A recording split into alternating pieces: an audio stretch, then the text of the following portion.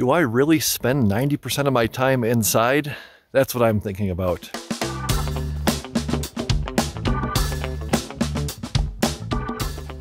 Greetings from Bryce Canyon National Park for the first ever on-location edition of What I'm Thinking. I got this idea from my good buddy Derek Hodges, who's a financial planner down in Missouri. He was out here a few years back and did a recording for his clients from Bryce, and I thought, you know, if I ever make my way out this direction, I've got to do one of those things.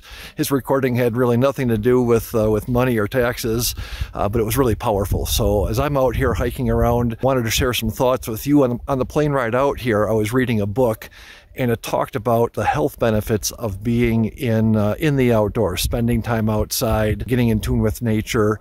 And it also said in that book, 93% of the time for Americans, we spend 93% of our time indoors on average. And I thought, well, you know, I'm above average like you are, right? You know, we all live in Lake Wobegon. And I thought that can't be true. And of course, I started doing some math on it, and I realized that that equates to something between 2 and 2.5 hours a day outside on average. And I thought, golly, on a typical work day, you know, I get up and get outside, walk the kids to the school bus, you know, take a walk at lunch, out walking the dog, maybe playing catch in the evening, and golly, it takes a lot to get up to 2.5 hours or so. As we're getting into the spring season here back in Wisconsin, I'm looking forward to doing something about that. And the first thing I'm going to do is just keep track of it, right? Just kind of see how much time I am spending outside, but then really intentionally working on getting outside. You know, in the book, they covered all of the evidence is really overwhelming these days that being outside in nature, it's physical, it's emotional, it's mental, like it just does a lot of good for us.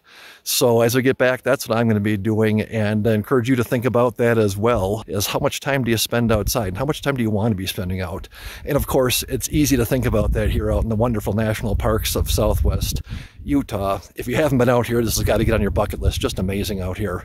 But, you know, we all have those things nearby. We've got the state park, you know, an arboretum to walk in, just walking in the neighborhood, local parks, even to the extent, you know, sitting outside and having dinner at the picnic table, or sitting on your front porch reading a book and watching your neighbors walk past. You know, so that's what I'm thinking about today. And you might be thinking, what does this have to do with financial planning?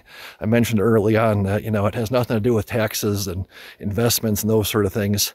And really, that's not what financial planning is all about. You know, we got to remember that those things are just tools. Money is just a tool to help us get what we want. You know, my personal mission is to help improve my clients' lives. Right. And, you know, we happen to do it through being efficient with taxes and investments and those things. But if a video like this can help improve somebody's life, then that's part of my mission. So thanks for watching, and go on and get outside.